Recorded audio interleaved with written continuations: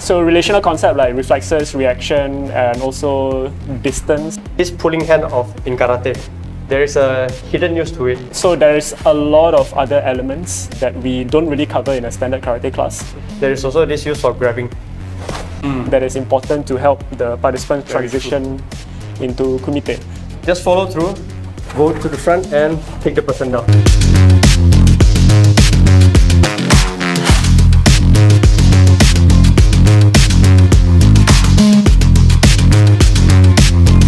Okay, so welcome back to the Lionheart Academy channel, and in this video we are going to be focusing on drills. So Hendra, thank you for joining us again here today. Thank you for having me.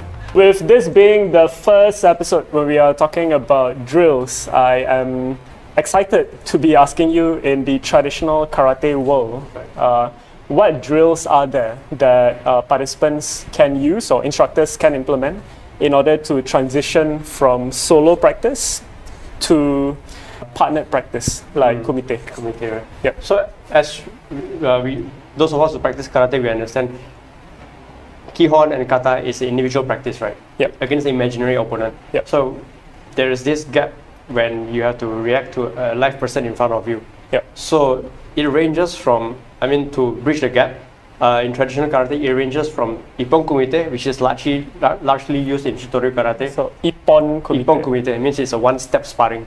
Okay. So the person give an attack and then you respond to attack. So that's called Ippon, right? One attack, one response. Yeah. So for viewers who are not familiar with karate or karate terms or Japanese terms, Ippon basically means 1 point or one step. 1 point, 1 step. Yeah, and Kumite is basically the engagement. It's just a one gradation. Yeah. That's all. Okay. Right?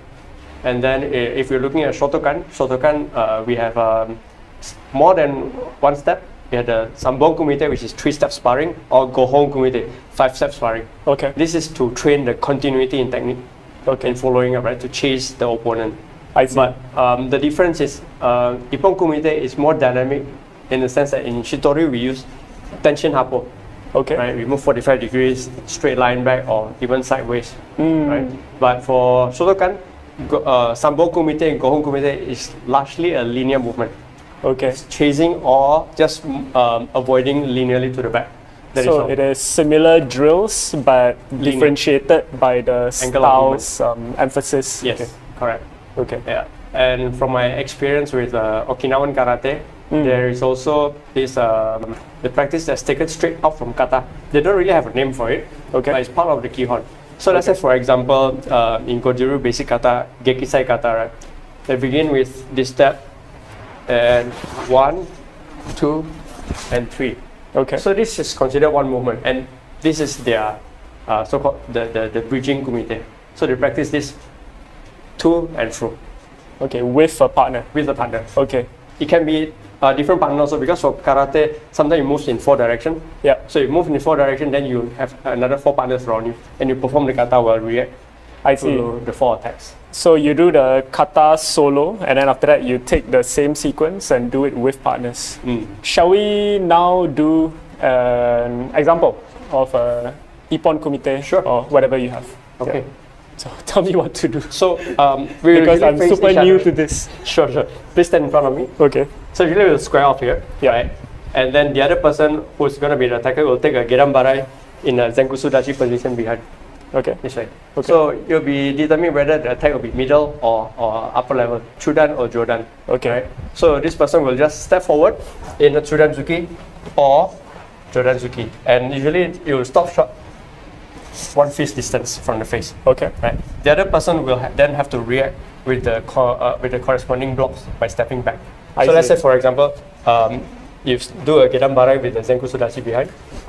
Right. I step forward, middle punch, and then we will usually step back and block with a yokoke for this one, and then return the punch. Okay. And then come back. So this is Ippon Kumite, usually for the beginners. But for the more advanced practitioner, it may be followed with second or third attack followed by a takedown. Okay. Okay. So it's Ippon. In a sense, it's one attack and one return. But then the counter attack can be a combo itself. It ends with a takedown or just ends with an attack, that's all. Okay. It's a defense against a middle punch, right? Yep. So from here, just get ready, because the reason why you stand just in the normal stance in Shitoryu is to be ready for any kind of situation, right? This is how you encounter in a normal life, day-to-day life. So just stand naturally this way, relax, and when the punch comes, you try to react last minute just before the punch hits your body. Right, so you take 45 degrees back in the short stance, and then you block with the Yoko Uke. Imagine a middle punch coming from here, so the punch will go out there. And then from here, you have two options. One, you can punch to the middle, or you can punch to the face. So next one, maybe the more advanced one. I would suppose a kick looks more scary than a punch. Right? So same thing, for a punch, you can move back 45 degrees as well into Shikodachi. So middle kick comes, Shikodachi, then from here, the person will fall forward, it's closer towards you. So from here, you just shift your stance into Zenku Sudachi and counter with the middle punch. So for a more advanced practice, and we will follow up with the more techniques from here, the punch comes, same, shift your body first, get into your stance, you block, you catch the hand, kick with the front leg, and then you can deliver a punch to the face while grabbing the hand. And then once the punch connects, take him and trip him to the floor and finish off another punch. So based on my observation, the basic one is basically as simple as it gets. Yes. Go into the stance and counter attack. The intermediate one, you have a variation of the stance. You went into Shikodachi, or the sumo stance as we call it. And finally, there's a bit more of the grabbing element, there's a throwing element, and all that. You're right. Okay? Yeah, changing on direction, angles. Okay. Okay, so we're gonna go ahead to do the application with me. If you're wondering about why I'm moving a bit funny, it's because currently I'm nursing a leg injury. I will try my best to be in good form. I trust my partner will take care of me, okay, and we will try our best to show you the application of the Ippon Kumite. Do 3 examples. The first one being the most simple, something that you would introduce a beginner. Second one, maybe intermediate level. Third one, maybe a bit more advanced, somebody who's like at your level would be doing. What is the speed that you want your participants to go at for this drill? Take your time. So let's say the punch comes again. Take your time slowly, watch the punch as you come. Okay. First thing you have to do is you have to shift your leg.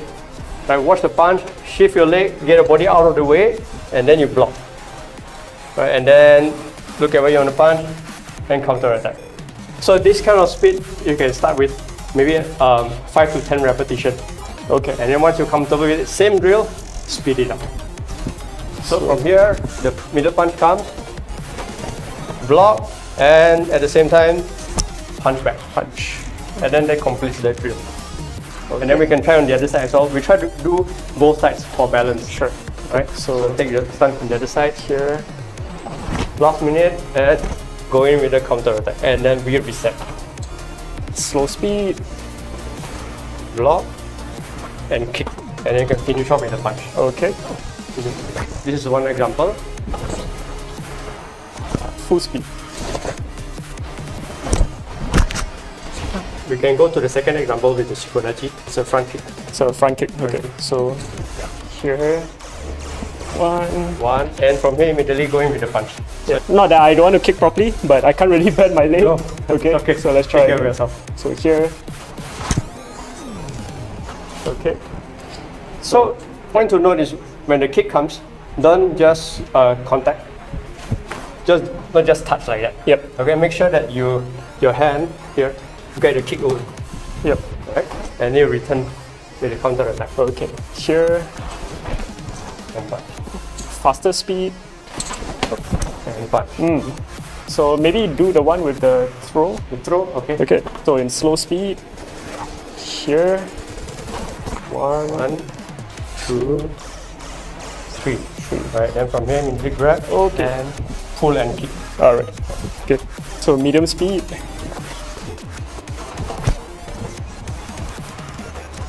Okay. And full speed finally. Up. All right. Like I said earlier, this pulling hand off in karate, there is a hidden use to it, right? Besides from countering for balance, power generation, there is also this use for grabbing. Yep. Right? So you can pull and grab at the same time and you punch to the face. Right? So after you complete with the punch, your hand's already here. Just follow through, go to the front and take the person down. With the drill called Ippon Kumite out of the way, just a few observations. Yeah, and one thing I note and appreciate with this one is that when you do it at full speed, it is actually fluid. It is not blocky. 1 and 2, because a lot of us criticize, right, to say that it is not practical to step back, block, and then on the next count. Yeah, that's what you see a lot with traditional karate. Even the recent Olympics, if you watch the kata, right, it looks very blocky, choppy. Yeah. Right, but practically, we don't use it that way. It's supposed to flow from one move to another. Yeah, because the reality is that if the attacker realized that the punch didn't connect, he would want to attack again or run away, right? Correct. And before that happens, the counter attack has to come in. So with that, we conclude today's episode on karate drills, and specifically we have covered today Ippon Kumite. And as I understand it, as presented by Hendra, Ippon Kumite is quite a common drill that is used in traditional karate practice. And depending on which style or school you hail from, the emphasis of the drill will be a bit different. Yes. Okay? But essentially what the drill is about, it's about the receiver receiving an attack from the other person. With the key points, if I remember, move as last minute as possible.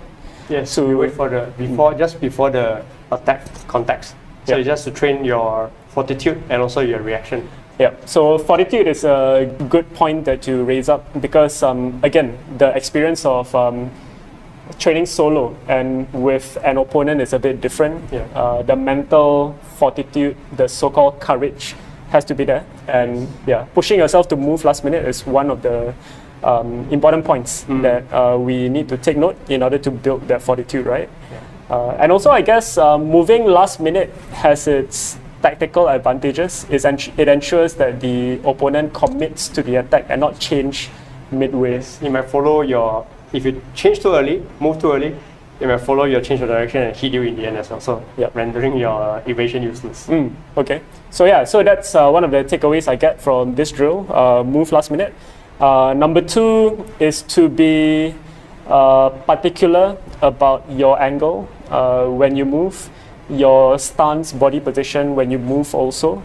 And finally is to perform the whole drill in full range of motion. Right. Because we talk about developing body mechanics, right? That you want to be able to apply in an actual fight. Right. Okay. Do you have anything else to comment? Yeah, it's just like the recent video that Rush have shown, right? The isometric training for punch. Yeah, the isometric training. Right, so that is different stages of the punch coming out, right? So in a way it's similar, but this one without resistance. Alright, so with that, thank you for joining us in this episode. We hope this has been useful for you. If you like whatever we're doing, click like on the channel. Basically, click like, share and subscribe. And with this, we hope you can enjoy karate more. Still not good at the closing.